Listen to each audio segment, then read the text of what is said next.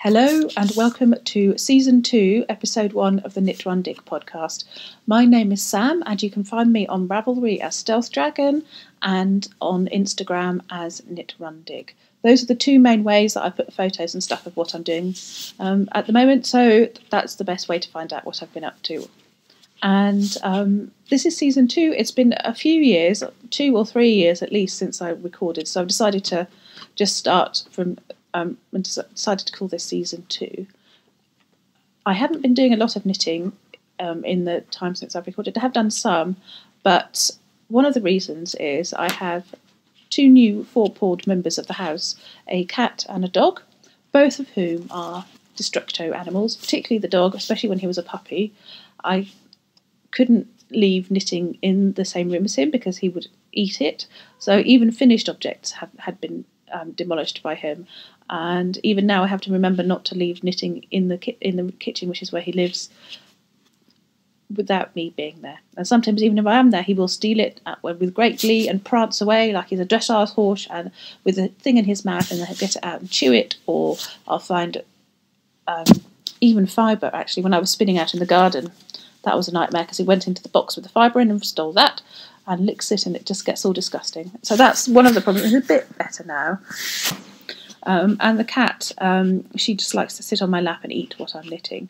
But hopefully now they've both grown up a bit, she says, hopefully, things should be easier or less destructive unless I catch it on something, which is quite likely because I'm quite clumsy on the knitting front.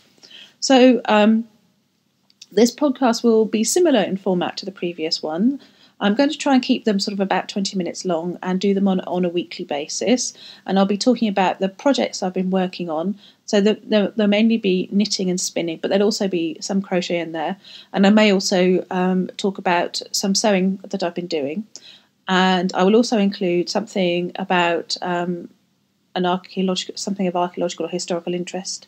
And I'm also going to include more on textiles, so that not this week, but I will be adding more on textiles in future episodes. And then I'll also have shop updates at the end of the podcast when I have them. And you can find, I make bags and I dye fibre, and you can find those on knitrundig.etsy.com, though I will have some news on that at some point in the near future. And I'll probably also have at the end of the regular section a random bit where I just talk about something that I like or something that sparked my interest, provided I haven't already talked about it in the main body of the podcast. I'm quite random anyway, so we shall see how that goes. I don't have any notes, and this is the second time I've tried to record this. I recorded this yesterday with a microphone, but the microphone didn't work, and all I got was a horrible buzzing sound. So I'm trying this with a separate vocal track on GarageBand. We shall see if it works or not. So anyway, that's enough of the preamble. Let's get started with what I've been working on. I'll start by showing you my finished project, and it took me 3 years, well, more than 3 years. I started it in May 2016 and finished it last month, November 2019. Oh, by the way, it is Tuesday, the 4th of December 2019, just to let you know. And there's no way I can show you all of this, but here's a quick glimpse. And I don't know if you can see, but there is a sort of dark and light patterning to it. And I'm going to insert a picture of the finished object right here so that you can see it all in all its glory. And the pattern is the Sunny Log Cabin Blanket by Lucy from Attic 24, and she has a podcast called Attic 24. So if you search for that on the internet, you can find that she has lots of fantastic free crochet patterns. And you can also buy yarn packs from woolwarehouse.com, which is, for example, this one. And she has different colourways for the same project or different projects, and with a lot of them have patterns that are on her blog, or some of them might have patterns included. But I recommend her website. It's got lovely patterns, but also lovely photos of the area where she lives and places she visits. And the yarn I used on this was Stylecraft DK. That's 100% acrylic. There were 16 different colours in it. I will put a link into Lucy's blog page so you'll see what colours I used. I still have some left, but not necessarily that much. There are 16 squares, and so you start with doing a granny square, this sort of granny square type of thing. and then you build on like as in a log cabin, and then you sew all of the squares together and then do a border.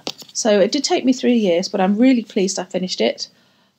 I think the motivation I had for actually finishing it was because it was getting colder and I wanted something to wrap myself up in.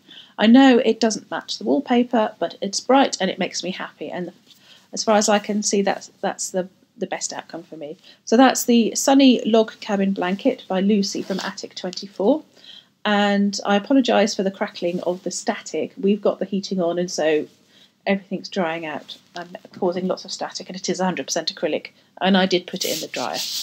So I used a 4mm crochet hook. I do not know what the US size of that is. So that's the only finished object I've got to show you this week. So let's move on to the other projects I've got in progress. I've got one spinning one, which I'll show you after this, but I've got 3 knitting projects. The first one is a pair of socks. I've completed the first socks. I don't know if you can see, it's got an unusual heel. It's called the CPCTC pattern, and it's by Sarah Jordan, who's PA Knitwit and Knitwit Designs. It's a paid for pattern on Ravelry, and it's a toe-up pattern. And I found that this really fits my heel. I've got quite a broad foot and a narrow heel, so traditional afterthought heels really just don't fit for me. They're too they don't necessarily have enough space across the front of the foot, and they're too big at the back of the heel, so it's not a great combination for me. But as you can see, that's the bottom, the sole of the sock. You do increases on the sole, and then you do a heel turn to make the sock, and it's a fun pattern to do. You're doing left and right lifted increases, which are very straightforward to do. When I start each sock, I still have to look at the pattern just to remind me how to do those things, but I'm sure it won't take me long to memorise it for the next pair of socks. And so that's the first sock, and here's the second one. I'm on the heel turn, so I've done the sole increases on that too, so hopefully next week there'll be a finished pair of Christmas socks for me. And the yarn I'm using is Dragon Hill Studios Sherborne Sparkle 4-ply, so that's I think it's a merino nylon stellina blend, and the colourway is O Tannenbaum, and the yarn comes pre-wound in these cakes, which is fantastic. And they attend lots of shows, and they have an Etsy shop as well, so I'll put links in to their website. And I'm using 2.25 US size 1 needles, and I'm doing 72 stitches because I'm quite a tight knitter, and these were the only needles I had available at the time, and I was desperate to cast them on. I was so desperate, in fact, I cast them on in July, not this year, but in 2018, and I'm only just coming to finish them now. So you have these moments of what you call, and I always have these urges to start something on straight away, and then it just languishes as my attention gets drawn elsewhere. So hopefully these will be done soon. And I've got another project. I'm just going to bend down to fetch it because it's fallen on the floor, which is a pair of mittens. I also started these 2 years ago in September, and they are the Lundey, Lundey Mittens by K M Bedigan, who is a Phia, APHIA, on Ravelry. And here's the first one. There's an afterthought thumb, which I haven't done yet, and you can see it's puffins, my absolute favourite bird, so of course I have to knit them. And I need to put the thumb in, but there's also some Swiss darning, or I've forgotten what you call it. Doesn't matter. Anyway, I'm putting some coloured details in on one of the puffins after I finished as well. And I've started the second one. And whilst I was knitting these, I got fed up of doing them on a circular needle, doing the magic loop.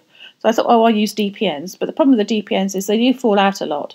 But it appears that my gauge is, I don't know if you can see. So the problem is that my gauge is a little bit looser, but I'm sure once they're on my hands, I won't mind. And of course, there's always that, if it'll block it, everything will come out magically right, which of course it won't.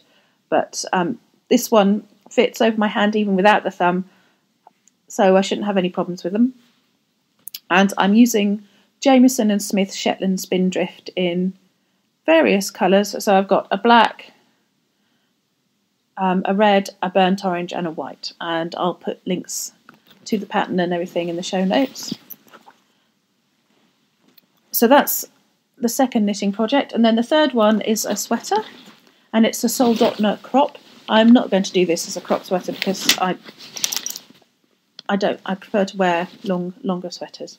And I've started the colour work, and let's just see. There you go. I'm very much enjoying it so far. I have to admit I haven't didn't do a tension swatch, so I'm going to try it on soon to make sure it goes over my head and that it looks like it will fit me. I really like the fabric that I've got, so hopefully it'll fit, and I'll keep checking, and I can always increase a bit if I need to, she says. We shall see how that goes. I'll probably be famous last words. So I'm knitting this on 3.75mm needles, and I'm going to have to increase the length of the cord soon because, sorry, I don't know, I'm having to rethread some of the stitches back on. Now I'll show you the colours I'm using. 3 of the colours are Fyberspates Vivacious DK, and the first one is this lovely brown. It's called Verdigris. And then the pale green is Sea Glass, and then the bright green is Sea Green. And then the contrast colour I'm using to make an extra bit of brightness is MadelineTosh DK. It's not a singles one. I haven't got the label, so I don't think I've got the label, so I can't tell you the exact name of it. In the colourway Maple Leaf. And the reason I chose these is because they've all got a bit of each other in them. So hopefully they will work together really well, and I'll be pleased with the result. So that's a Soldotna crop by Caitlin Hunter, who's Boyland Knitworks. That's the works in progress. I've got lots of things on the needles, some of which I don't even know what they are because I haven't looked at them for years, but it'll be fun. I think I'm going to dig those out quite soon and to do various episodes on the different types of unfinished objects that I have loitering in my craft room. So that's, as I say, that's the knitting in progress, and I have some spinning to show you too, which is buried underneath everything. So I'm spinning for the magpie top, another crop top, which I won't make cropped. And this is some Shamu Makes Blue Face Leicester in these beautiful mint green and purples. And I'm hoping to aiming for a 4-ply weight, and I'm very pleased with how it's spinning and how fine I'm able to get it. And I spun it, for me to get it fine, I have to split the braid into thin strips like this, because I have attempted to spin across the top. It's probably because I'm too impatient, which is where you get the whole width of the braid and just spin from that without dividing it. But I just find that I get these big lumps, and the colours, I mean, it does affect the way the colour is for me, because I tend to just spin from one side and I get a lot left, and it just doesn't feel as smooth or as flowy, I suppose is the way to say it. I don't feel the flow of the fibre anywhere nearly as much as if I split it up. But that's just a personal preference.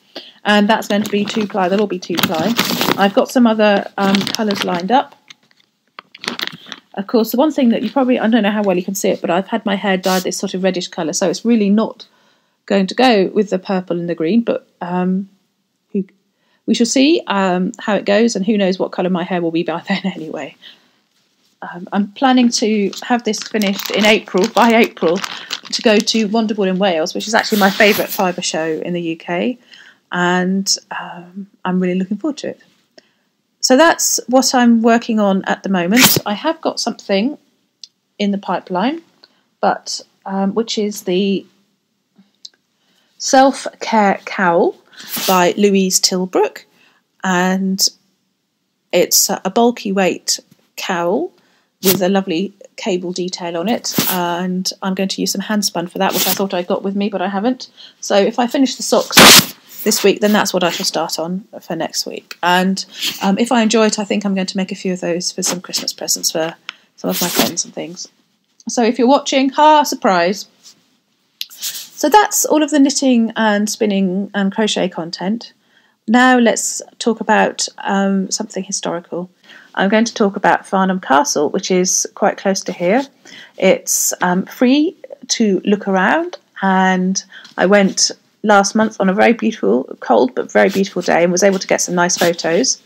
The castle itself was first built in 1135 by Henri de Blois, who's William the Conqueror's grandson, and he was also Bishop of Winchester. And for 800 years after that, bishops of Winchester used the castle as one of their residences. However, in 1927, there was a new diocese of Guildford made, so the Bishop of Winchester no longer was responsible for Farnham. That went to Guildford, and so the bishop no longer lives there. Since it was built, there have been many other phases of building, and if you walk around it, you'll see it's very much a traditional motte and bailey, so it's got this huge big mound, a defensive mound with a keep on top, and then you've got walls around it. I think they're called curtain walls, and then you'd have had buildings within, and that's a bailey, and then there's a big ditch as well for defensive purposes. And so the first keep was pulled down and then rebuilt, and then over time lots of changes were made, which you can see from the brickworks, and hopefully you'll be able to see from the photos I've shown you. And then in more recent history, in World War II, it was used as a development centre for camouflage by the Ministry of Defence, and so important war work went on there. And then now, as I said, it's free to walk around, but it's also used as a wedding venue. And you can actually have, on a Wednesday, I believe it is, tours of the Bishop's Palace, which you have to pay for, and it's best to book those. But I'm sure it's well worth a visit, and I shall be going there sometime soon. So if you're in Farnham for Unravel in February, and should it be a nice day, it'll probably be cold, but it might be sunny, it's definitely worth a wander up there if you've got time. There's free parking nearby. That was free parking actually at the castle as well. And if you walk down into Farnham, there's loads of lovely coffee shops. So well worth a visit if you're passing through. So that's my local, or my sort of history thing for this week. Next week, I think I'll try and talk about something about textiles. Let's see how that goes. And so that's all of the regular part of the podcast. So now on to shop news. So if you're not interested in the shop, that's absolutely fine. Thank you very much for watching this far. I look forward to hearing from you. I'm planning to have some knit-alongs. I'll probably start those in the new year.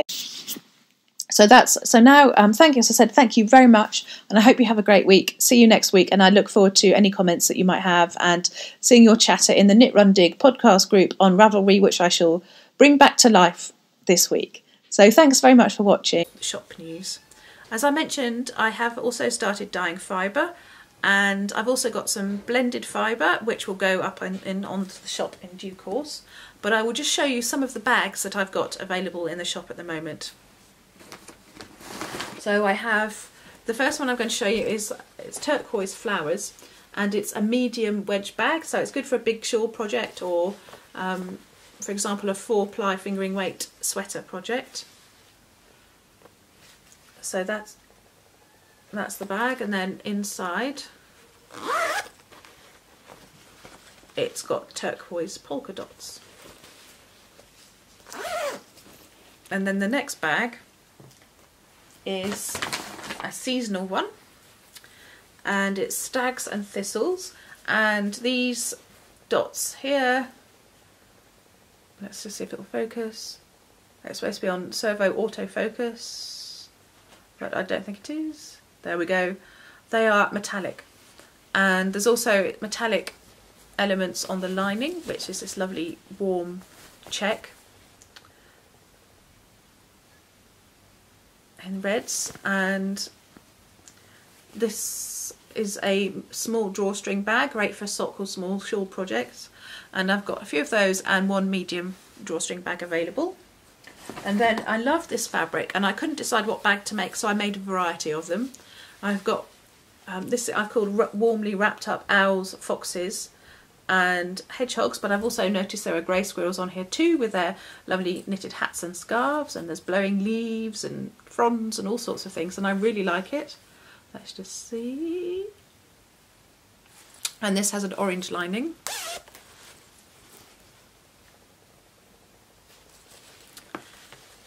And I've got this in small drawstring, small wedge and large drawstring bags.